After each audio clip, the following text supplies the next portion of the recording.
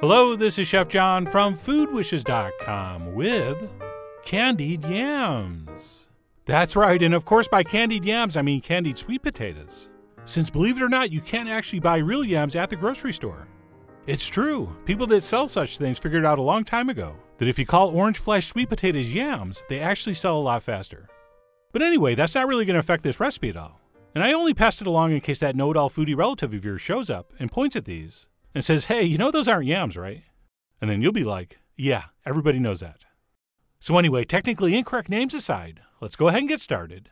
And what I have here is about 3 pounds of sweet potatoes that we're going to call yams for the rest of the video. And what we'll do before we start peeling and cutting these is get our water ready. And all that means is add a couple quarts of cold fresh water to a pot and stir in 2 nice rounded tablespoons of salt. And it's in this we're going to give our sweet potatoes a little pre-cooking before we caramelize them in our glaze.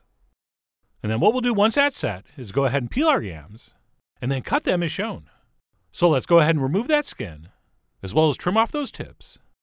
And then because of the tapered shape, I like to cut 2 pieces off either end, at which point we're going to cut this lengthwise. But be careful, these things are a little brittle, so start slow with just a little bit of pressure. And once we know we're centered, we can use a rocking motion and a little more pressure, and we will split that in half, of course keeping our fingers out of the way. And then once that's split, we'll simply cut it across into about, 1.5, 2 inch pieces. And as usual, the exact size you pick is not the big deal. The more important issue is that you try to get them as uniform as possible. And not just for visual appeal, although that's part of it, but the real reason is so they all cook in about the same time. And then what we'll do once our yams are cut is transfer those into our cold water, at which point we can head to the stove, where we will place this over high heat and bring it up to a simmer. And then all we need to do once that starts bubbling is reduce our heat a little bit and simmer these until they're almost but not quite tender, which is going to take a few minutes, but I can't give you a time because it's going to depend on how big you cut yours. So just like me, you're going to have to test with a knife. And for me, these were still a little firm, so I'm going to let them go. And what we can do so we don't waste time is while we're waiting for our yams, we can go ahead and put together our glaze. So into a large skillet, preferably non-stick, we will add 1 fairly giant chunk of butter, as well as some brown sugar. I'm using light brown sugar, but I'm guessing dark would work as well. And then for a little extra holiday touch, I'm going to also add a little bit of maple syrup. And if you're keeping score at home, I like to use grade B. And if I remember, I'll tell you why on the blog post. But anyway, moving on, I'm also going to add some freshly squeezed lemon juice, which is my big twist on this recipe, since usually orange juice is used. Which for me, with all this sugar, not to mention a sweet root vegetable, is just too sweet of a juice.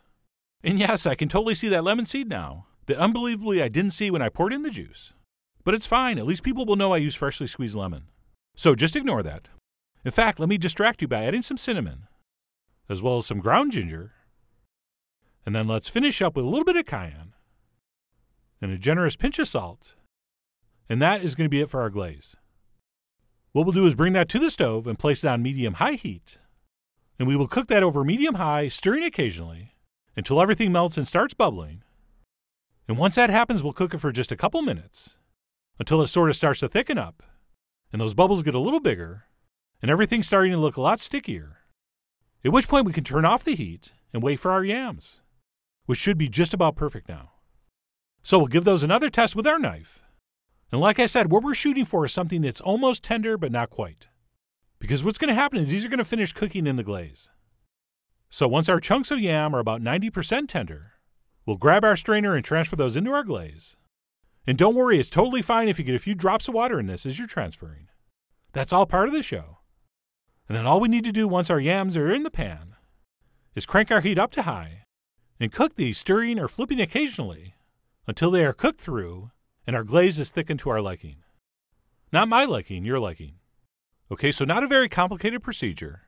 We'll just keep an eye on things, and we'll keep those yams moving around, while at the same time checking for doneness with our poking knife.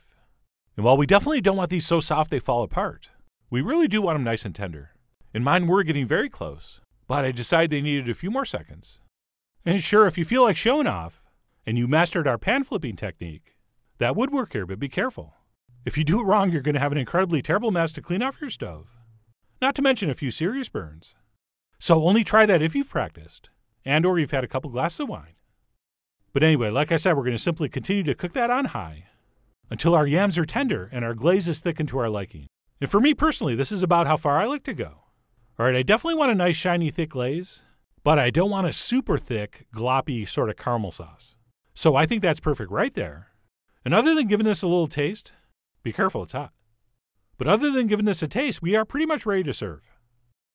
So we'll go ahead and pull that off the heat and transfer that into a slightly more attractive serving vessel. And once we've done that, of course, we're also going to spoon over any and all extra glaze over the top. And by the way, you didn't hear this from me, but this stuff might actually be better over ice cream than it is over these yams. It's true. I've heard that from people. But anyway, we're going to go ahead and serve that up.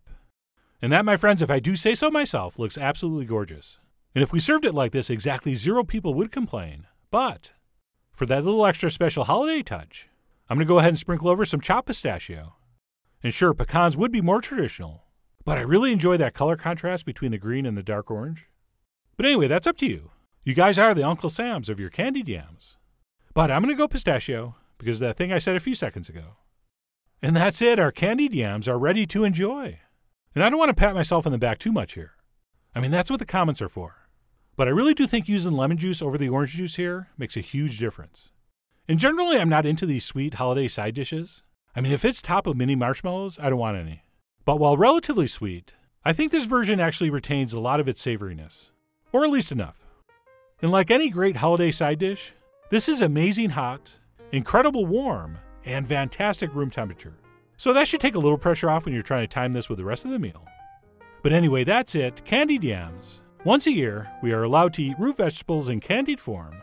And this is that time of year. So I really do hope you give these a try soon. Head over to foodwishes.com for all the ingredient amounts and more info as usual. And as always, enjoy.